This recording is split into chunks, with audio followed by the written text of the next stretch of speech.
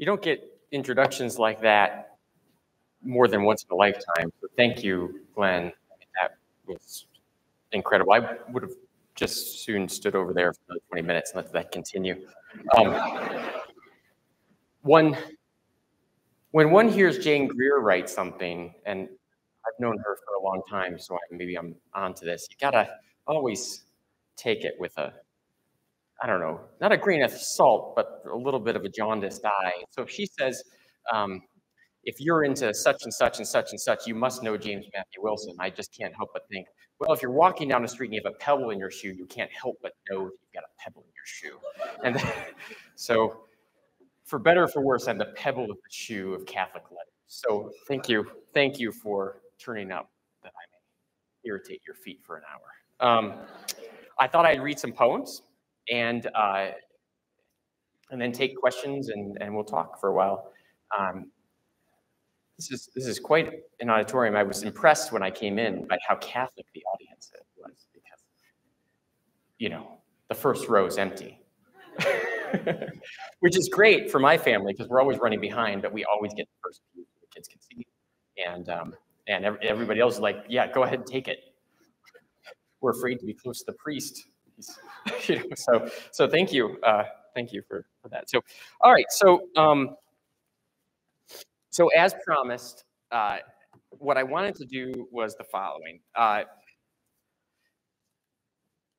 my gosh, I mean, years ago, 2019 or so, a lifetime ago, we had a civilization back then. I was almost done with a book of poems called St. Thomas and the Forbidden Birds. And I was starting to look ahead down the road. I try not to repeat myself as a poet, even though my wife says to the contrary. And I was trying to say, so what's the next thing I want to explore in verse? And I had written a poem called Those Days of Weighted Solitude, which I was going to read for you tonight. I'm not going to have time to do it, but just about going to Mass as an undergraduate at the University of Michigan, sort of feeling the weight of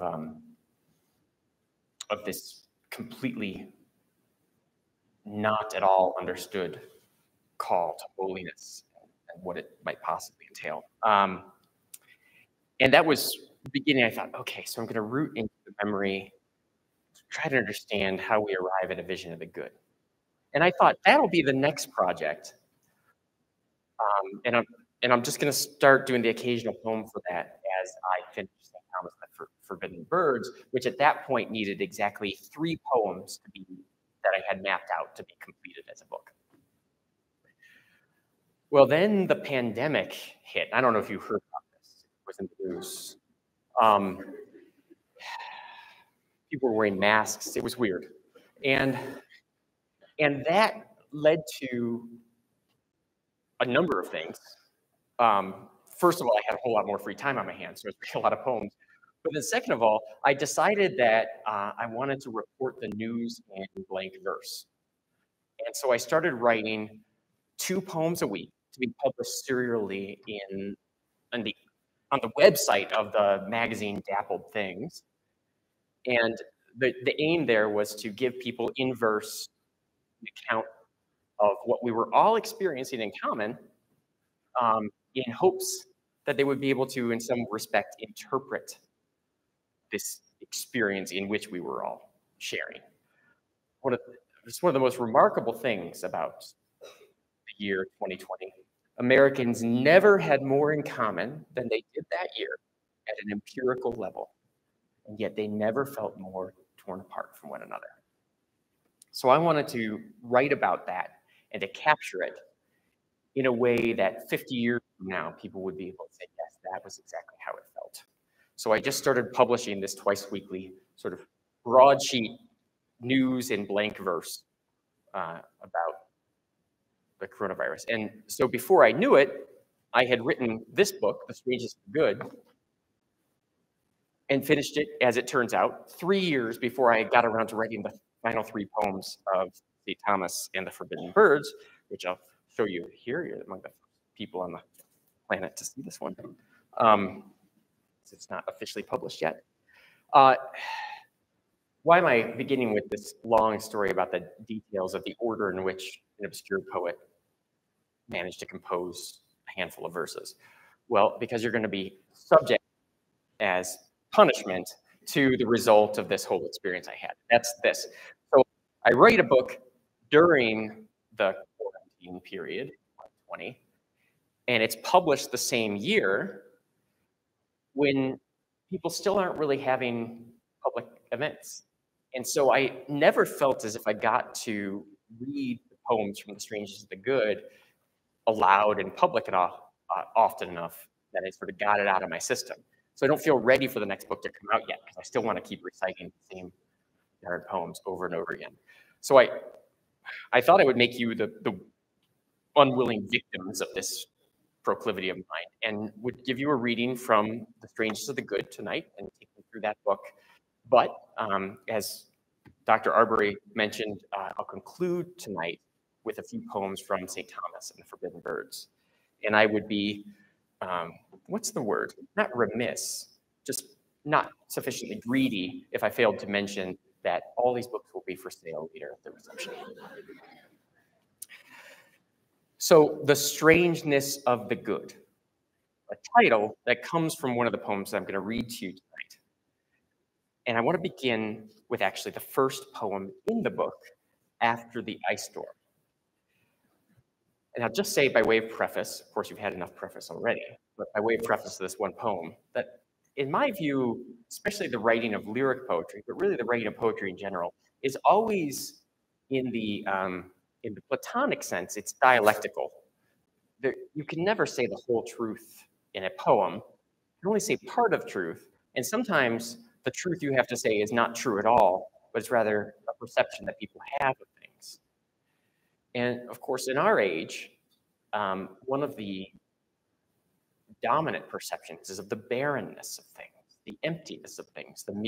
I sat in on your Dostoevsky class this afternoon and heard, who was it, Dimitri's thinking, what if we're just all a big nervous system, right? Everything just reducible to the body. One of the things that will remind you of that is if you ever have a power outage that lasts more than a couple hours. Because it is amazing how even a town such as the village of Berwyn, where I lived at the time of the writing of this poem, a suburb of Philadelphia, one of the great metropolitan regions of the United States, I guess. I never noticed. I was busy raising my kids. But anyhow, it's amazing. It's a densely populated urban area, and it takes about 12 hours with the lights off for it to seem as if there had never been a person there. It was just all as barren as the crags of the moon. After the ice storm, the tree limbs cracked, the stopped car rocked, the village blacked out with the storm. The shape of houses shuddered, locked, weighed down the dark with darker form. We looked up at the boughs stripped bare, months ago with the seasons turning, but clawing now the anguished air to plead some hopeless case of yearning. The wind whipped round us, and our faces burned with the dry burn of the ice, in that most emptied out of places, unmapped, unmeasured, shorn of price. One night was all it took to give what men had built back to the earth, leaving it as no place to live or contemplate a second birth. We stood there, though, for what seemed long, the ice encasing everything.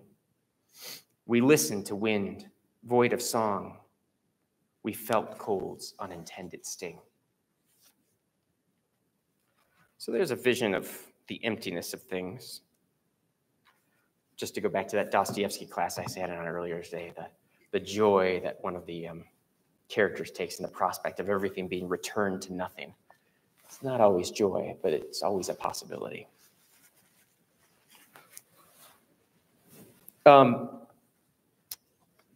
The great reduction of things to nothing in our age, of course, is what Eliot summarized so nicely 100 years ago, well, 99 years ago, as this is the way the world ends, not with a bang but a whimper, is the great turn against natality that has beset our culture for 50 or more years, but that has become especially acute now when you have Japanese villages stationing dolls on their park benches because there are no children around.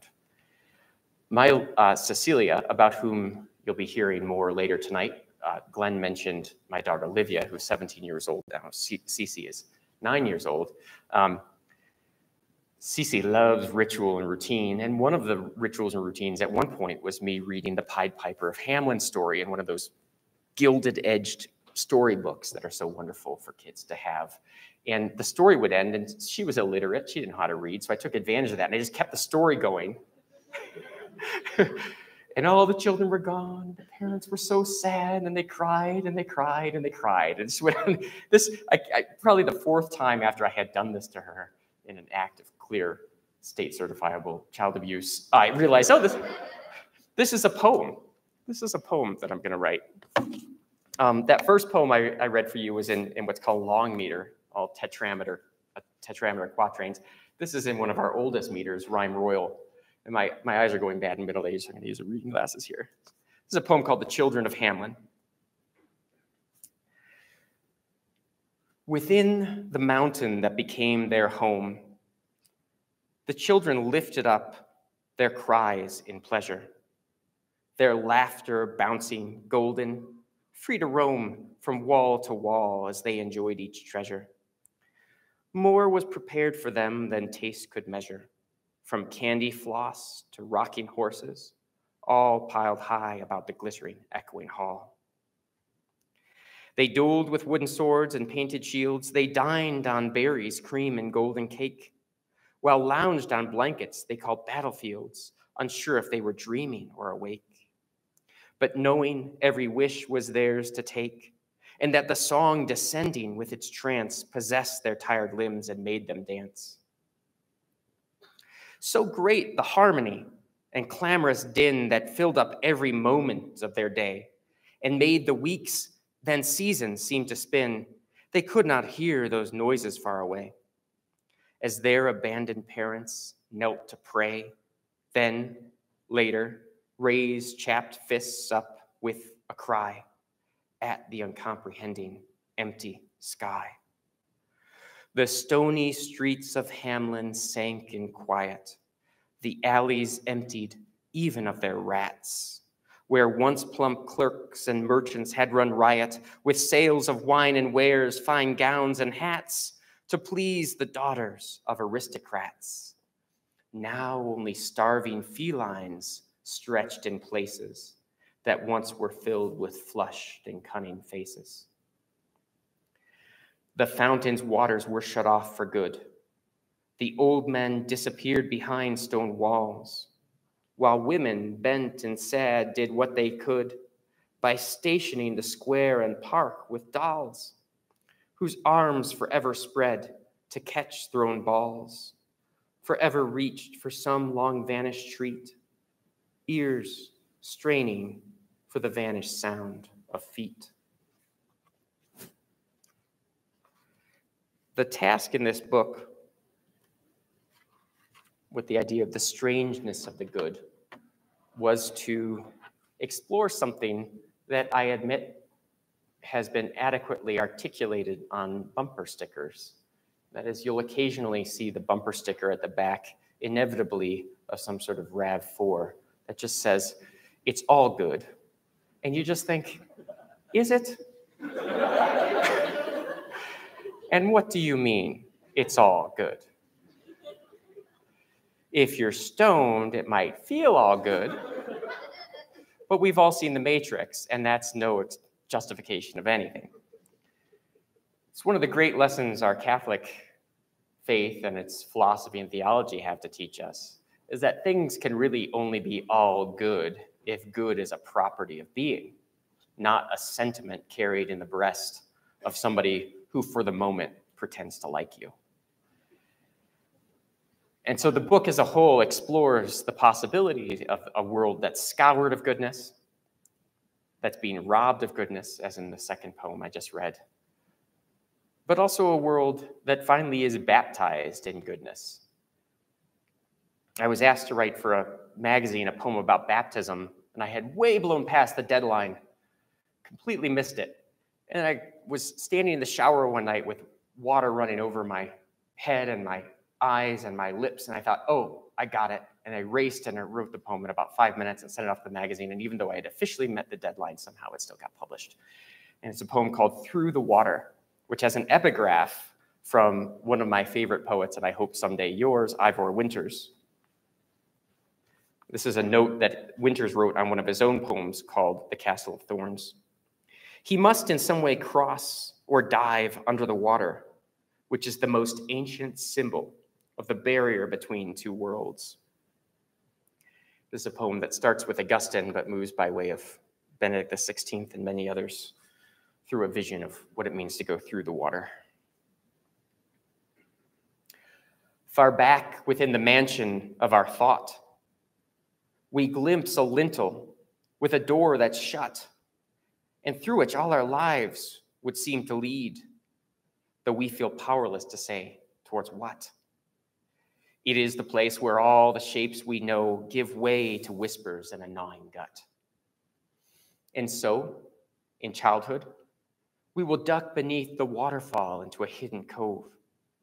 In summer, pass within a stand of pines cut off from those bright fields in which we rove, whose needles lay a softening bed of silence, and great boughs tightly weave a sacred grove. When winter settles in and our skies darken, we take a trampled path by pond and wood, and find beneath an arch of slumbering thorn stray tufts of fur, a skull stripped of its hood. Then turn and look down through the thickening ice in wonder at the strangeness of the good. And Peter, falling through that plain where he had only cast his nets before, and where behemoth stalked in darkest depths that sank and sank as if there were no floor. He cried out to the wind and felt a hand that clutched and bore his burden back to shore.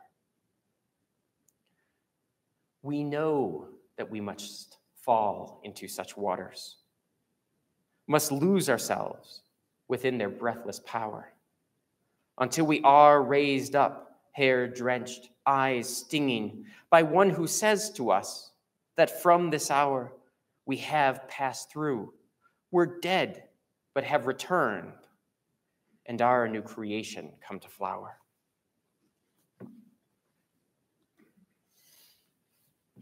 So there's a sort of brief narrative of the journey of the strangeness of the good, from the scoured world to the despairing world to the possibility of the rebaptism of things in their goodness. What I'd like to do now is to read a few of these poems from the Quarantine Notebook, which constitutes the third part, but in terms of length, the second half of this book. As I mentioned at the outset, the world was shutting down in March of 2020. And I was just happened to be sitting in my office reading, and I thought, I want to write a line of pentameter. And then another one followed. And before I knew it, I had written the first poem of what eventually became the Quarantine Notebook. I didn't know what was going to happen, but Dappled Things had agreed to publish 2 a week. And so I just kept going until, or I said, I will just keep going until I feel like the poem's reached its close, which it did, I think, May 17th of 2020. So only 2 months. I know you're thinking, this kind of went on a lot longer than that. Yeah, but the first 2 months were something, and then something else happened, and more of that later. So let me share a few poems with you from this. I mentioned Cece earlier. Let's get Cece back in the action. This is March 17th, 2020, which is St. Patrick's Day. And I'm only starting with this poem simply because it's going to be St. Patrick's Day shortly. Oh, and I have to ask, does anybody know the John Ford, John Wayne movie, The Quiet Man? Thanks be to God, okay? I realized the other day, this is the second poem I've written that talks about The Quiet Man. One that was written when Livia was a baby about our moving down to Greenville, North Carolina, talks about The Quiet Man, and here I am again. So get ready, all you loyal Fordites. I have to say, before I read this poem, there was a book published a few years ago called Jesus and John Wayne, and I thought, yes, my two favorite people. It turned out it was like a muckraker's attack on evangelical Christians, and I thought, what a waste of that title.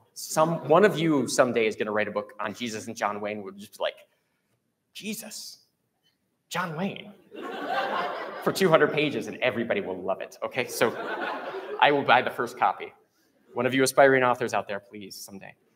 Okay. March 17, 2020. Think back for just 1 second. I mean, you're all young, but you're not amnesiacs, most of you. Just think back where you were on March 17, 2020, and see if you were paying attention to the news, if you catch a few things in this poem.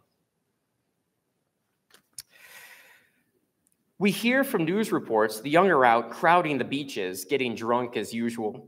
The brilliant images of sea and sand, which under normal circumstances draw the mind to thoughts of pleasures so removed from life, they seem a floating of pure body, now crackle with invisible contagion. A boy whose cheekbones are burned lobster red, his eyes crazed with the margarita sipped since dawn, brags loudly for the camera he's going to get his money's worth or die.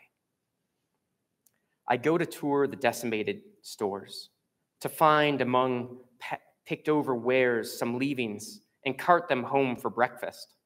But I go mostly to marvel at the emptiness, to see myself what mania's wages look like. The clerks already have things half restocked. It is St. Patrick's Day. My wife has found enough corned beef and cabbage and potatoes to feed the 7 of us evening come.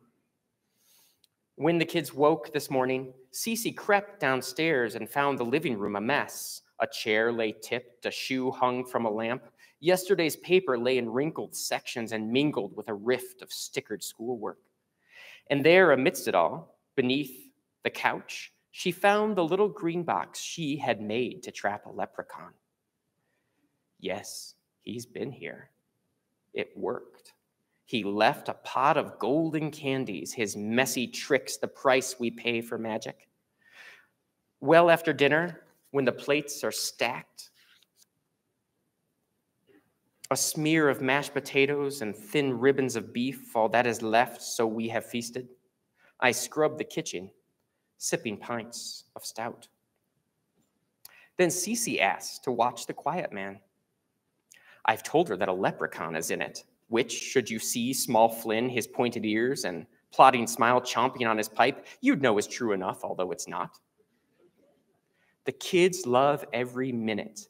From his bed, I hear James humming out its bouncy theme.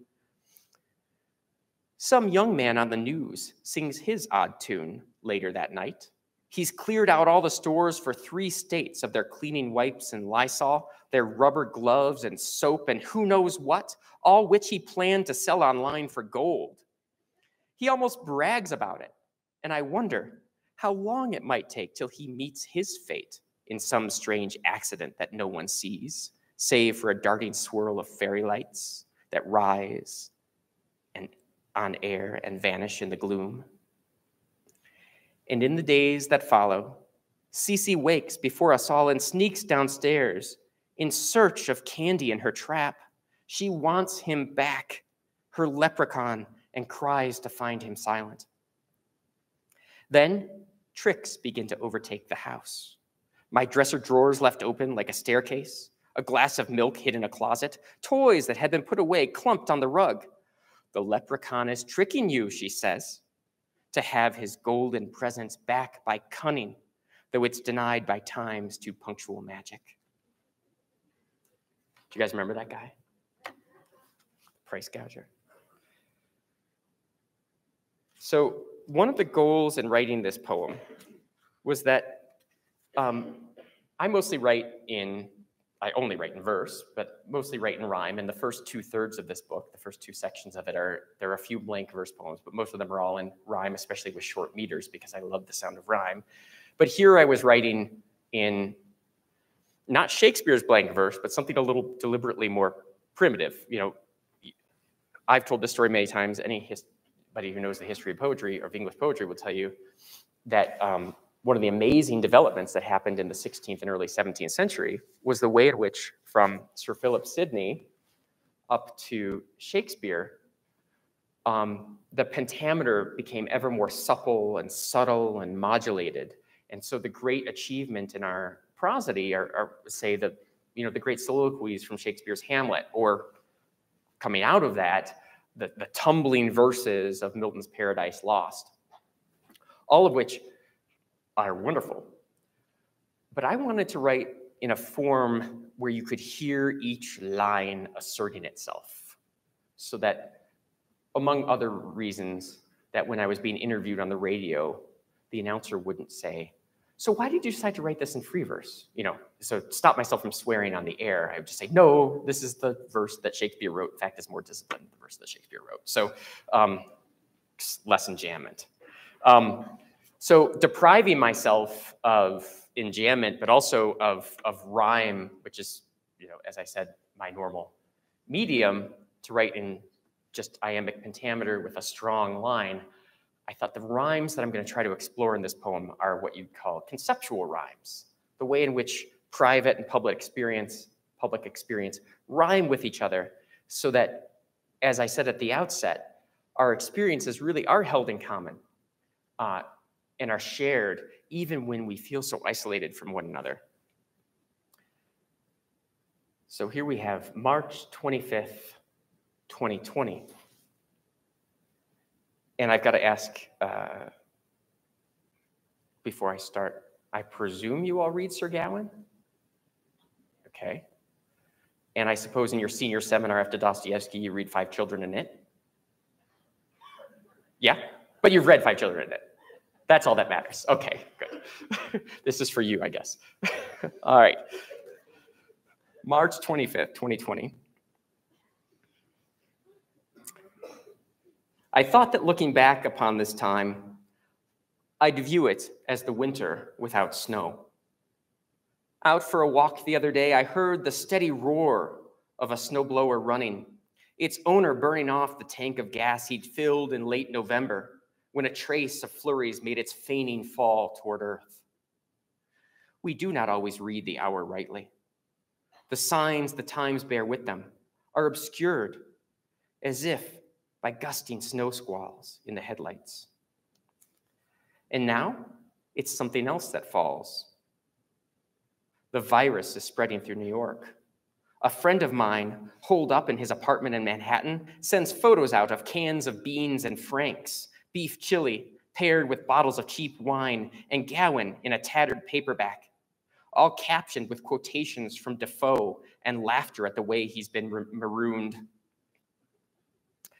A decade back, I recollect we shared bottles of Yellowtail at a reception and talked of Auden late into the night.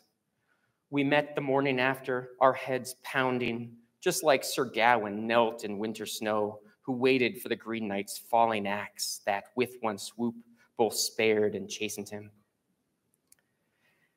The fearful flee that city like a flood.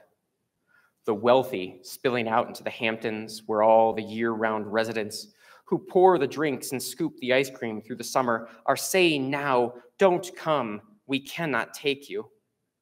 They've covered up the welcome signs, would raise the bridges if they could. The hospitals are full, the groceries emptied far as Montauk. I was supposed to catch a New York train today myself, but that, of course, is canceled. And so I sat this morning on the couch and read my boys the opening of Five Children in It. Dear Panther and his sibling and her siblings have fled the pestilential streets of London, where things are labeled with invisible signs, keep out or do not touch or go away, and every bit of fun gets one in trouble. They find themselves left at a country house, much like the Hamptons, if not quite so nice, its chief appeal a neighboring gravel pit.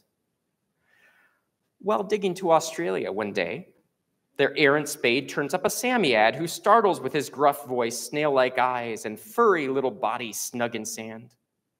They little know that he will grant them wishes, Such useless guineas men stare at like sores, or giant wings with which to beat the air and rob a farmer's plum trees of their fruit, as if avenging angels sent by God. James blasts his trumpet in the living room. The straining pip, pip, pip of reveille flies unobstructed through my office door. It is, oh yes, Annunciation Day. How little we expect the news we hear until it comes upon us, brilliant, blazing, commanding we not feel the fear we feel, and that we must unlearn all that we know, so as to see the hour with new eyes, and what is more, to trust somehow we will endure that fate whose stroke has yet to fall.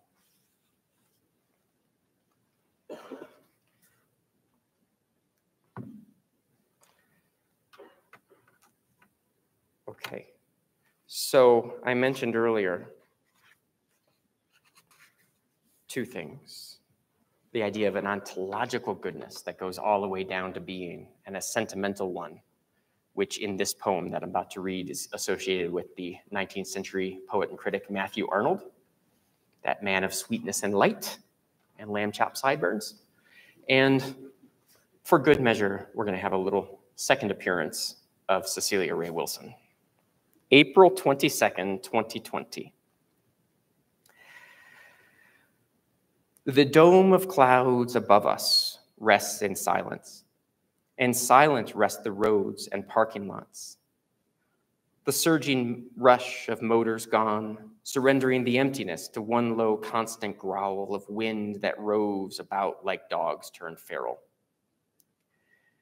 You join them, those who linger in the dim gray atmosphere, and stand in tape-marked squares with coats and gloves and masks upon the face. You wait to be admitted to the store. The eyes, retired and blank, look toward the clerk, whose handset crackles with the next directive. The skin grows moist with breath beneath its wrappings. And once inside, you fill your cart with milk and bread and follow arrows on the floor to trudge the narrow aisles back and forth. A gray-haired woman and her escort brush against you, and its instinct to recoil, to stare at one another half a moment, uncomprehending, not sure what to do. Your voice is muffled and expressions masked. You think, what are they carrying within? You think, contamination's on my sleeve, and then think, how ridiculous we are, and turn off down the aisle with the tea cakes. Years ago, we already felt this loss of trust that leaves one staring at one's neighbor as either an indifference or a threat. And that was when we still could see their faces. Now we're like Cheshire cats, but in reverse, our thoughts concealed by disappearing mouths. Each night, a janitor from Chester rides two buses and a train on his commute within the crush of fellow passengers. He keeps a tube of sanitizer propped upon his lap as if a talisman and runs an antiseptic wipe across the seat each time the person next to him descends into the blind of city lights. And then at dawn, he does it all again, on edge and waiting to get home and shower. I've heard some people speak of empathy as if it were the sterling of all virtues, and talk of reading novels as a way to build compassion, make the brutal kind, forgiving what we cannot understand, as if the act of dramatizing pain were one with our desire to lessen it. A taste for literature can soften hearts, such persons sometimes say, before they cast their eyes with cold disgust on anyone who does not share their generous convictions. Thank you for laughing. I thought of this the other night while reading some pages from a book by Matthew Arnold. He claims indeed that culture raises up the soul above its petty class and interests, refines it of cliché and prejudice, enlightens it to see the truth of things, and draws it from the mire toward perfection. He argues this with such exasperation at those buffoons who will not hear his meaning, those Philistines who snarl from crabbed kirk pulpits, barbarians who recline with drowsy eyelids in mannered silence through his speech and offer a brief indifferent quiet before they turn to tap a spoon against their hard-boiled egg. He must have felt his lamb-chop-whiskered jaw wear out at last sweet eloquence with rage, to see his reason's light leave all unmoved. Barbarians will remain barbarians still, and Philistines still fumble with their hymn book while counting out their profits from the mill. Perhaps a gospel of mere empathy is not the panacea for divisions that fester in the street or voting booth, but run right through the shivered heart of man. Perhaps it's not the only sort we need. While sitting just this morning over eggs and bacon with the kids, I read aloud the 8 Beatitudes. In fact, I read them twice because they're hard to understand. Because as well, being middle-aged, I know they don't exactly stick within the memory.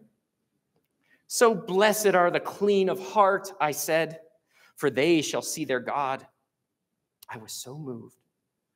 Compare our hearts as to the bathroom mirror, smudged up with fingerprints and splattered toothpaste.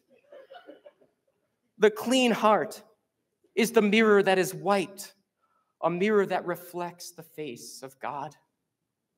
And Cece looked at me and tugged my hand. Do you remember what the Queen of Hearts in Alice says? She asked. And I had not yet seen within her heart how she'd misheard before she rose up with pomp upon her chair, her plastic spoon in all-commanding scepter, to summon shuffling soldiers to her deck. Off with her head, she cried, and cried again, off with her head.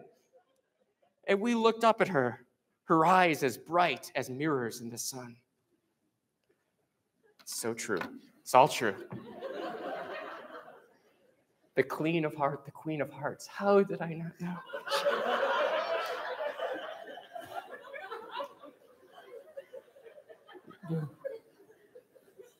What an amazing person. Okay. I gotta wait for my eyes to clear here. But so this poem goes on for a really long time, and I can't share it all with you. But I want to share in a later one instance. It begins with me going to the shed to get the trawl out and starting the garden for the year, and then actually in an earlier poem, the April 1st poem, which you are missing and you're really missing out on because it's a poem that mentions 3 of the 4 Marx Brothers. But nonetheless, I'm only not reading tonight because I think Glenn's heard it before and I don't want to repeat myself. In that poem, the April 1st poem that mentions the Marx Brothers, my brother, who was living in Santa Monica, was one of the first people to have the coronavirus, or the first billion, and so he comes up in this poem where he's evidently been reading the quarantine notebook and is calling to figure out exactly what it is I do for a living, that I'm just taking all this crap that is happening to everybody and putting it in blank verse and pretending that it's art. So took about 2 months for that phone call. So May 14, 2020.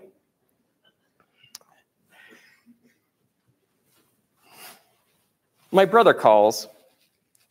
The virus long since passed, and he back at his desk as if it never had knocked him out or shaken him within. Do you just write about whatever happens around your house or in the yard, he asks. I worked my shed into a poem last week, I say, so yeah, I guess.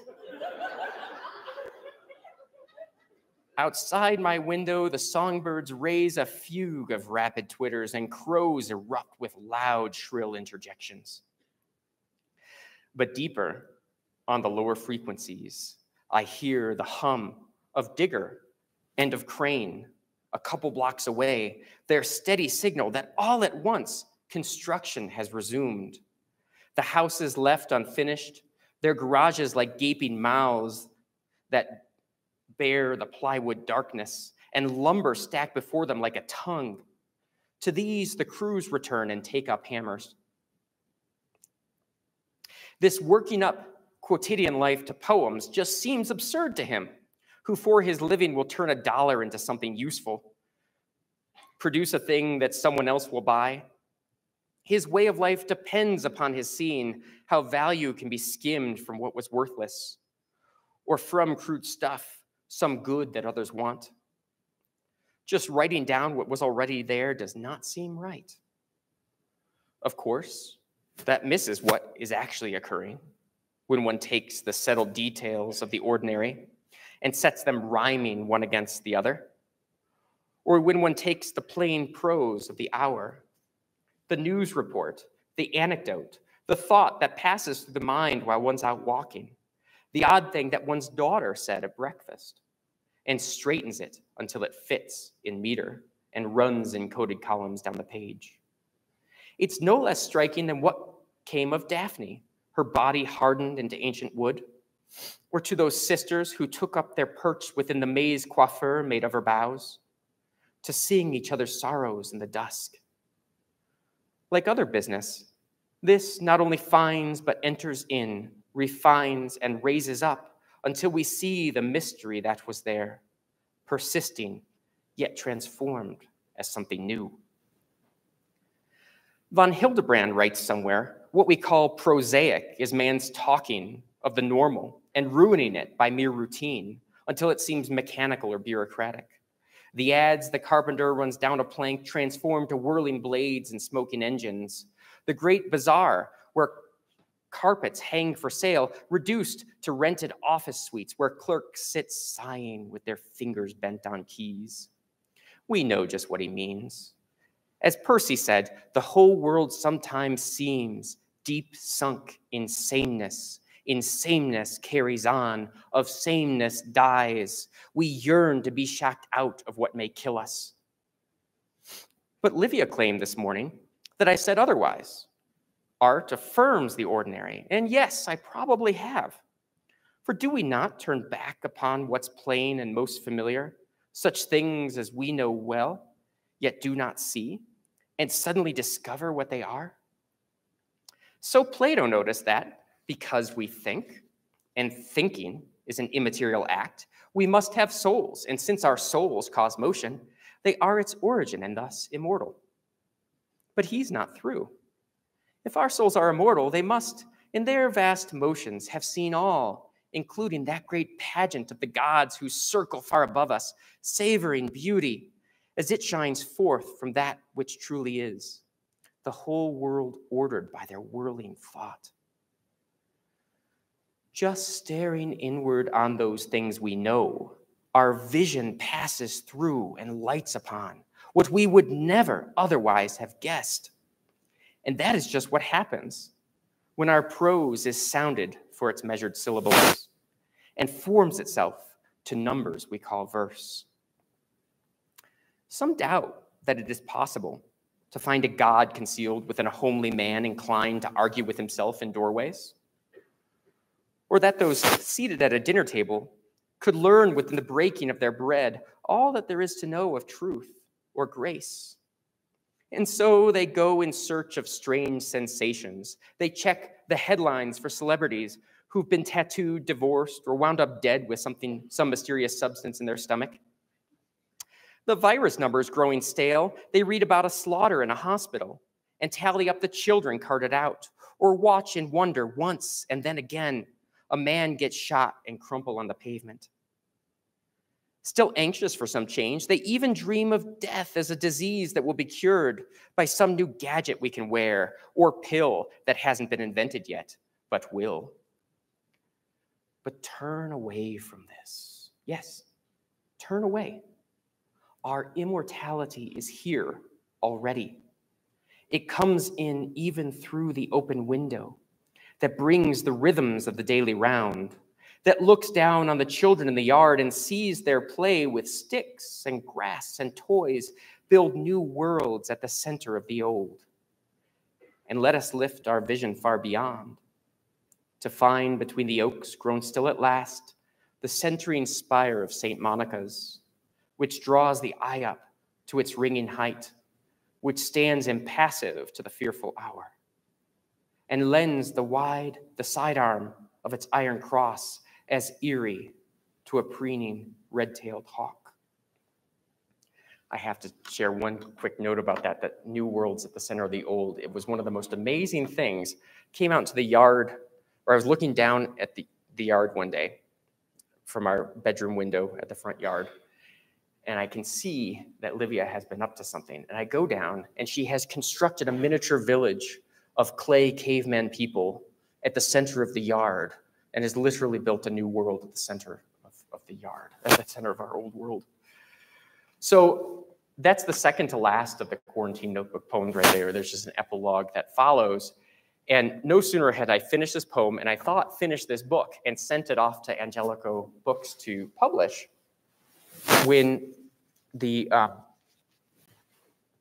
riots erupted across the country. And it was weird. It was so weird to have just finished a book that was the most ridiculously up-to-date book that had ever been written in the history of the world. I mean, I might as well have just signed it. And then yesterday happened, and I had breakfast and mailed you this. You know, I mean, it was so up-to-date. Suddenly, it seemed like the whole world was a different world. That what ended in May of 2020 was something different in kind from what then descended in June of 2020, and from which, alas, we have not yet emerged.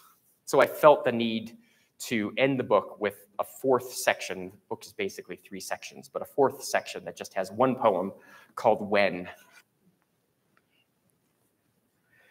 When noisome crowds turn out to flood the beach, and with their flesh despoil all in reach, when some boy burns his hand and squeals with pain, only to touch it to the stove again, when waiting for a carousel at the park, you see pale tattooed bodies purple dark, when this drunk stranger brags with all his force about his past adulteries and divorce, will you look on it all just as you should, and in that sordid wreckage find the good?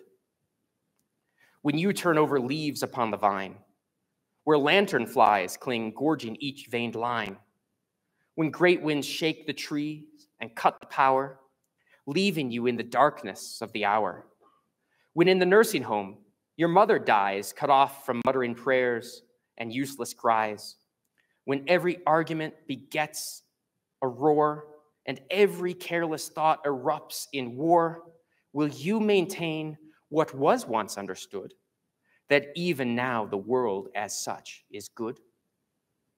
And when they hunt him through the soaking heat to leave him crumpled on a bloody street, and when behind calm eyes he seems to gloat and press his weight down on another's throat, and when you see them standing calmly there, indifferent as his last word dies in air, and when the glass is cracked, the streets aflame, with no words spoken but that burning name, will you stand as the Lord of all once stood, and somehow say that things are very good?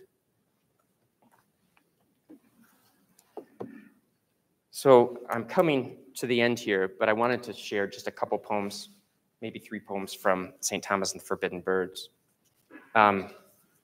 So as I said, this is a book that officially hasn't been published yet, although that doesn't seem to stop the publisher from taking sales for it. But and this was the book that was supposed to be before this one, and it would have been except for what happened with the Quarantine Notebook.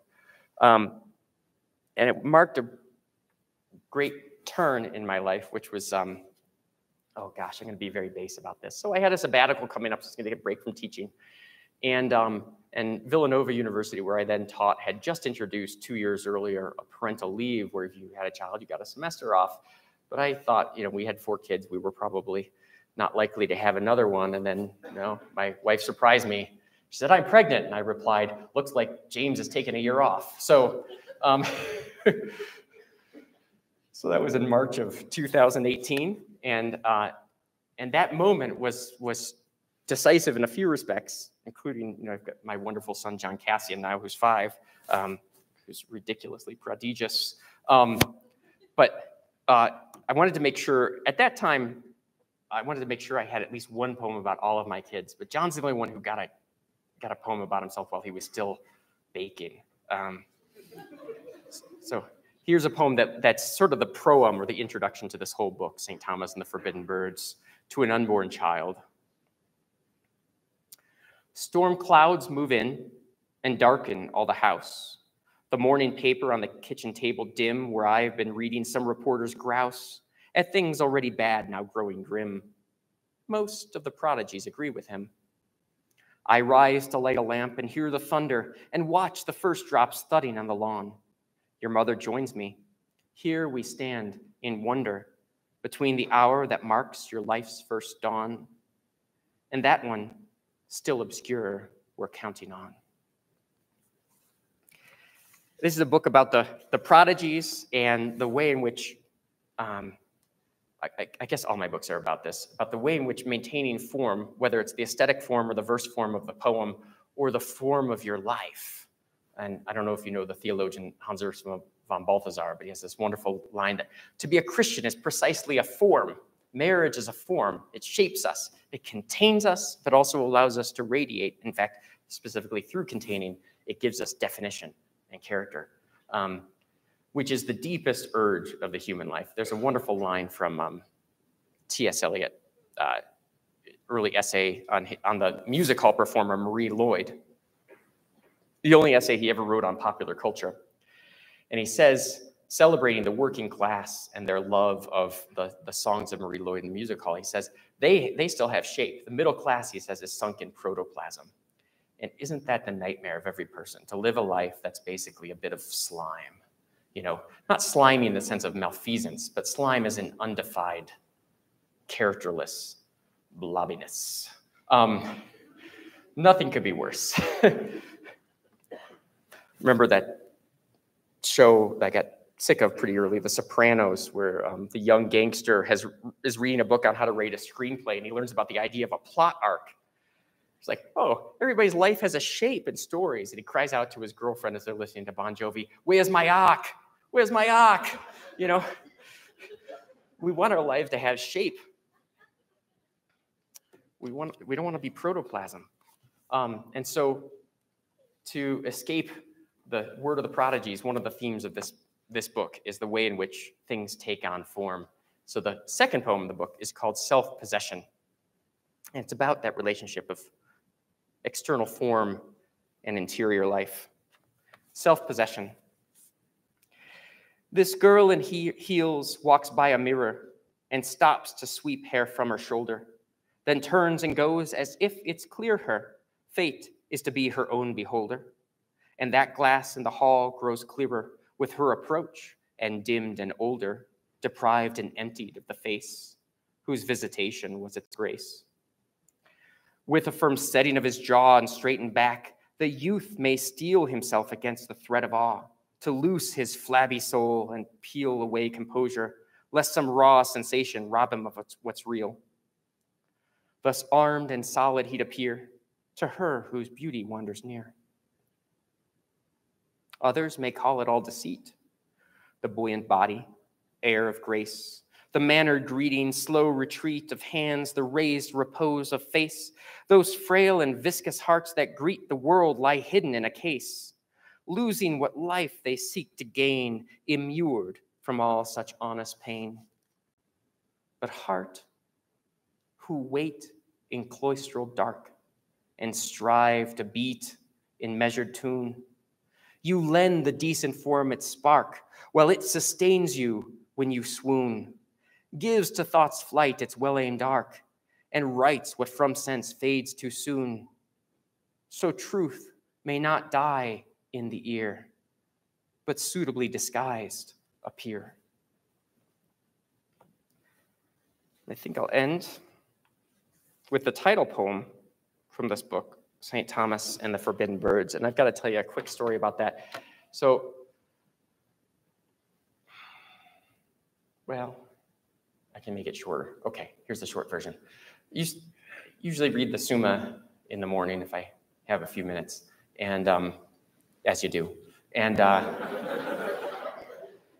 get into the treatise on law, and there's the whole article on the Mosaic law and the forbidden birds, where Thomas Aquinas goes through each bird and explains why, in Moses' theology, why in the Judaic law each bird was banned from being consumed, kosher law. And I just thought, Thomas Aquinas, you are truly the greatest of poets. So I just started copying down what he wrote, and then I put it in heroic couplets, and I built a poem around it. And that's how we get St. Thomas and the Forbidden Birds.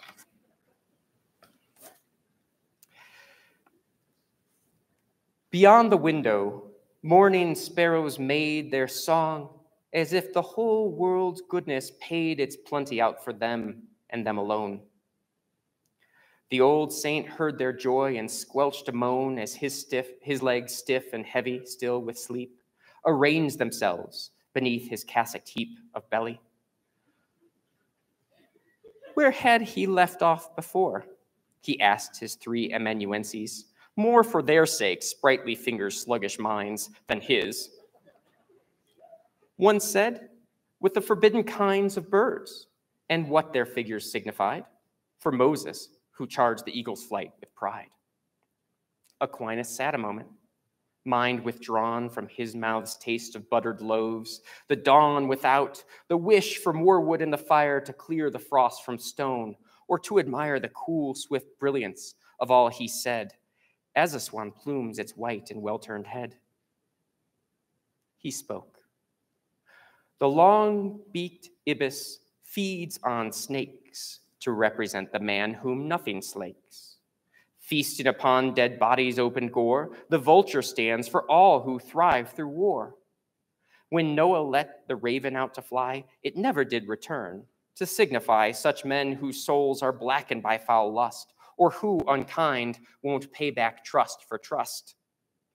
The plodding puffball ostrich is that which figures all those weighed down with growing rich, and hearing God's call, plant their soiled head. Plovers, like gossips on stray words, are fed.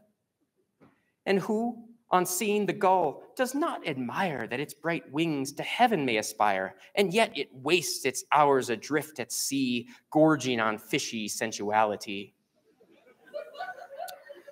The hoopoe builds its nest on heaps of dung, just as despair's eyes view the world all wrong. He paused then at the thought of earthly sorrows, our sickly past, incarnadine tomorrows, the myriad things that whistle arcane truth to please old minds and to instruct raw youth, and bore down on his broken knees to pray for such a world that had so much to say. Thank you.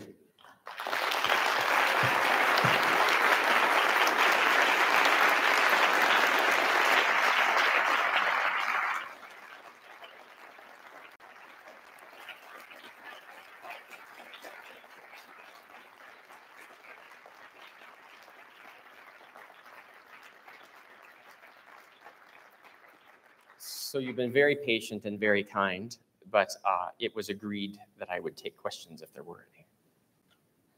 And you have to raise your hand high if you want me to see you, because my eyes are getting tired. I'm a middle-aged man.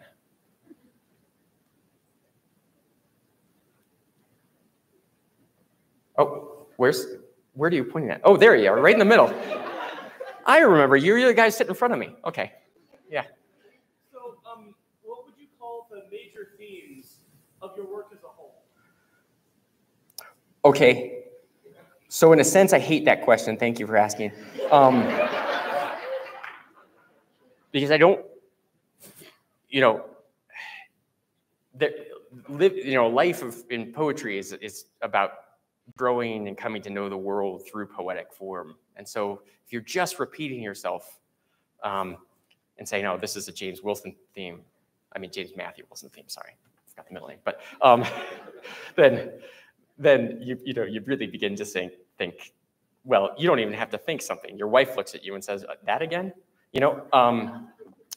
She reads all the poems when I first write them. And it's like, I think you've done this before. Yeah. So, but there are some themes, and so I've published 4 full-length books of poetry, and then one long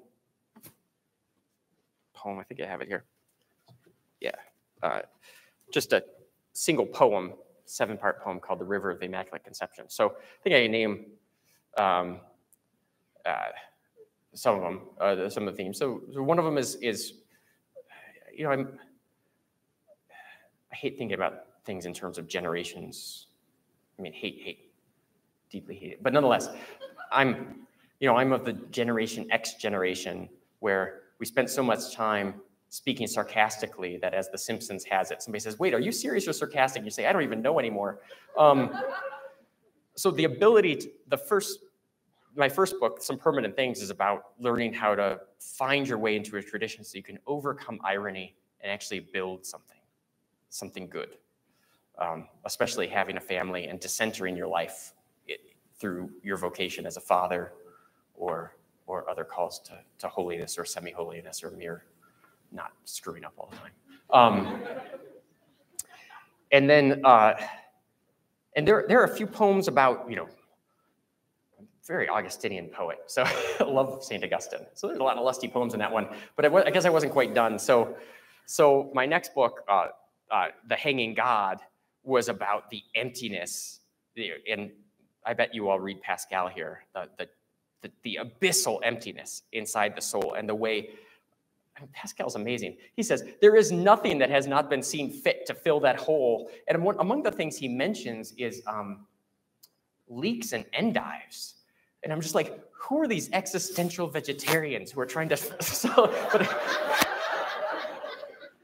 so that book was about how we fill that hole. So it has a sonnet sequence, Spenserian sonnet sequence called Wiped Out, which is so controversial that one of my students told me he ordered the book used, it came in the mail, he opened the book up, and the poem had been cut out carefully by a razor blade. Because it's about a guy who falls in love with a stripper. So, you can see where that's gonna head. So that's a 14-part sonnet sequence, and then it's answered later in the book by another 14-part poem that you all know, The Stations of the Cross, one poem for each of the stations. And that book is about, in fact, it even has that epigraph I mentioned earlier from von Balthasar about seeking a form, and the way in which really our lives are choices between two forms, the disintegrative form or formlessness of lust, and then the forming in holiness. And it's weird, that book was published in 2018.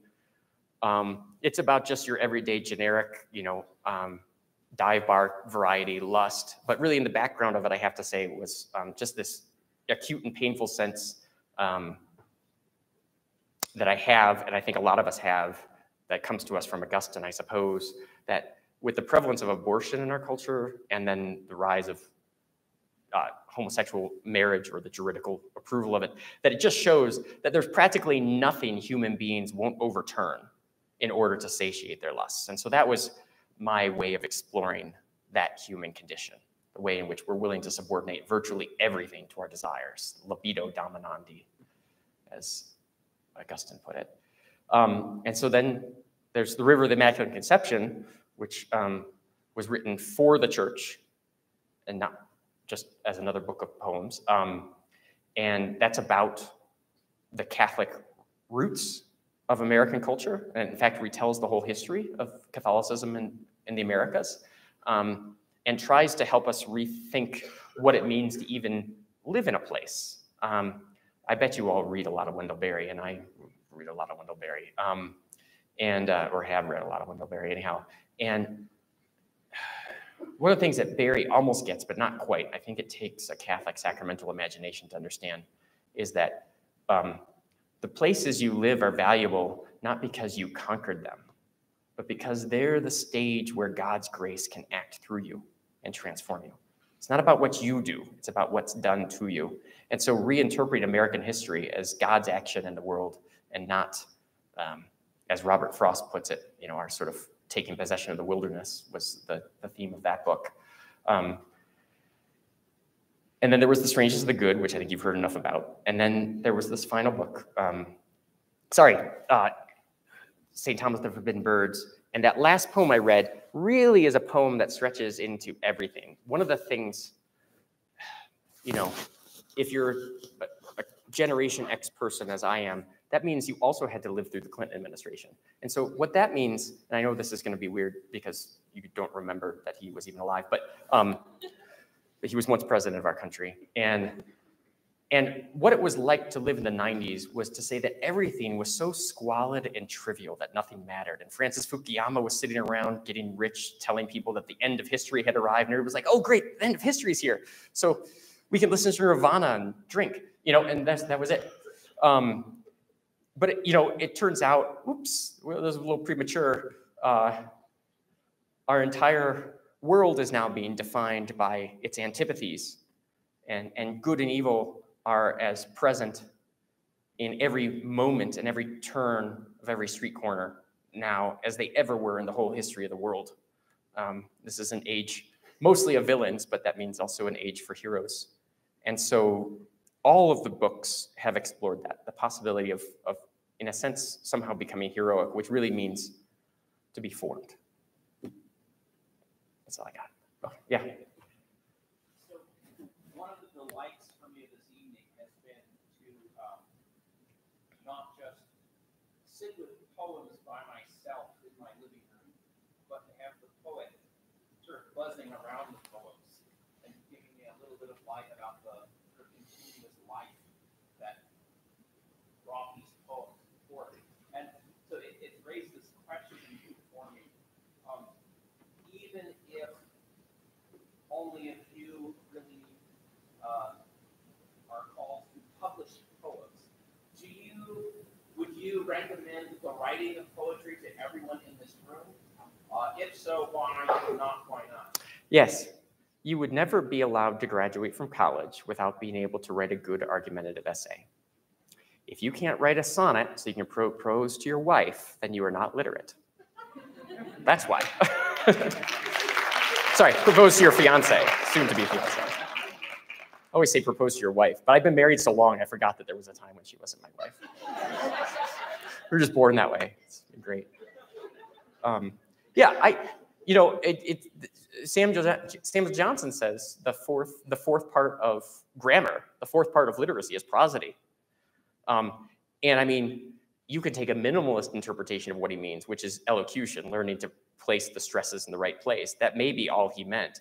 Or he may have meant, as Dante meant when he referred to Latin prosody as grammar, that this is what it takes to become literate. Most of us should not be published poets, and I never anticipated being a published poet. But all of us should want to be able to write a line of iambic pentameter just so that not all of our words just die in the ear, but actually live in the ear and can survive a bit longer. I think that's just a basic human responsibility. Everything we do is in some way or another an attempt to participate in permanence and to participate in eternity. And it would be nice if we could do that with our language, in addition to our having of children and everything else. Yeah. So you mentioned writing poems about everyday life and your backyard and stuff. How do you thread the needle between living your life and happening to write poetry about it, and living your life in order to write poetry? Well, first of all, poetry is a kind of line. So the first thing is that even if it's about my life, it's never about my life. I just make stuff up. And in fact, I learned this early on. In the Some Permanent Things, there's a long sequence of poems. The first long poem I ever wrote called 4-verse letters. And that was direct. Each letter was addressed to a member of my immediate family, my brothers and my parents. And it refers to all kinds of things that were from that life. And I just purposefully put things that were not true into it to remind myself that this is a work of art I'm making. It has no responsibility to history or to the truth that's actually happened. It's about discovering a different kind of truth, not unrelated to that one, but the truth of essential forms. And so from early on, I just try to make things up. Even when I'm writing in what seems like an autobiographical mode, for me, the thing I'm making is the character in the poem and the situation in the poem. It has its own autonomy and integrity that has absolutely no responsibility to whatever details may have initially inspired it. So that keeps things kind of separate. The other thing is just not to be an egomaniac and to recognize that, you have to live a life, and that life, the purpose of life is not just to find more material for your work. But believe me, that's a real temptation for writers. I started out as a fiction writer, and a friend of mine who's gone on to be a very successful novelist, Dean Bacopoulos, we'd be sitting at a red light, and he'd see some guy in a cafe, and he'd start making up a character sketch about him. She was like, Dean, stop trying to turn everybody into a book.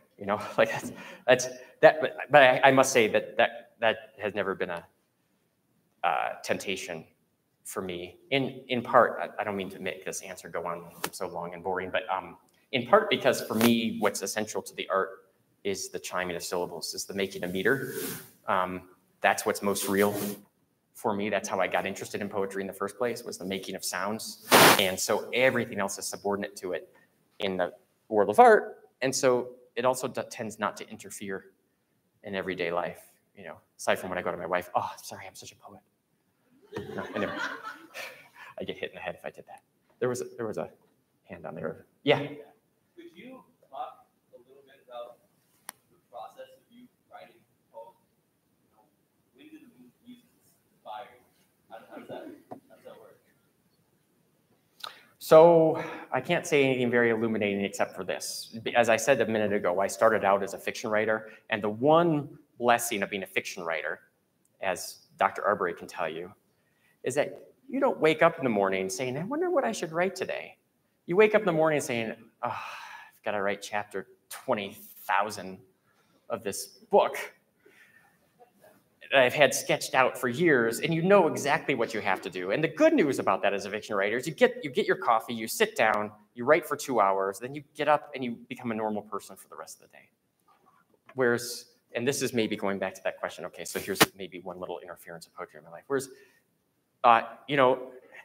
even a pretty long poem, at least for a first draft, doesn't take very long to write.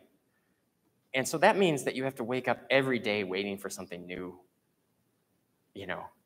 to be worth writing about. And the problem with that, people say, I've got writer's block, I can't think of anything to write about. You don't have an idea for a poem when you have one idea for a poem. You only have an idea for a poem when you have two ideas for a poem. Two ideas that preferably have very little in common. And it's only the argument between those two things that actually generates a poem. So, I'm becoming an old horse. I've told this anecdote a couple times, but for years, I walked around with the punchline, she took him into custody. And then we're driving to the Y one day, and I suddenly tell my wife a joke, blah, blah, blah, blah, blah. And then the punchline, she took him into custody. And she said, why did you just tell me that joke? And I said, well, I've had the punchline for 15 years. I finally got the joke. I instantly forgot the joke, but that doesn't matter. It's not the eternal stuff of poetry. The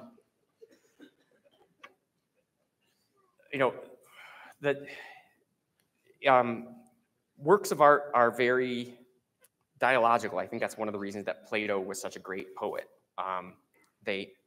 They realize that it's not the sort of transcendent oneness of some vision, but rather that oneness put in contrast with something that's its antithesis. And so oftentimes you might have an idea for a poem, and then it sits there for years until it's some other thing. So just to give you a quick example from the River of the Immaculate Conception, when Livia, whom Dr. Arbery mentioned earlier, was 6 months old, and I mean to the day, I had her up on my shoulders. We were in Tucson visiting the mission of San Xavier del Bac.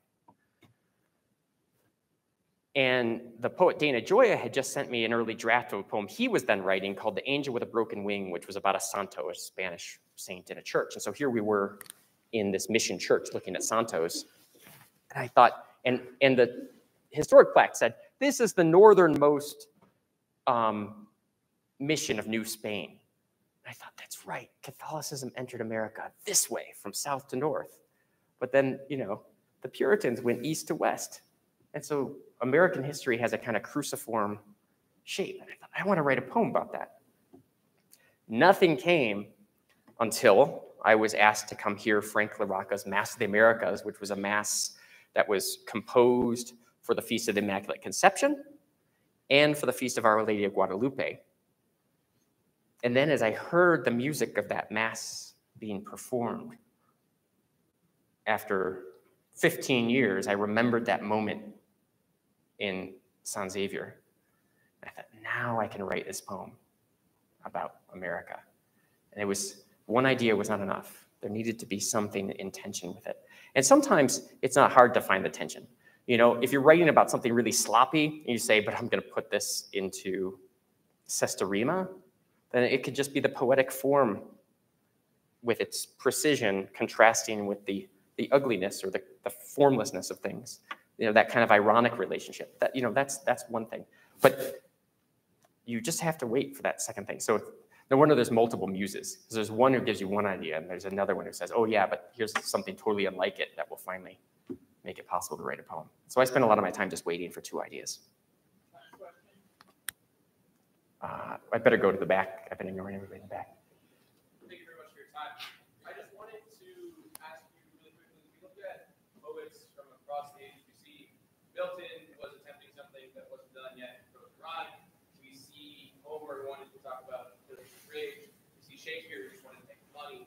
I was curious, why did you write poetry? For the money.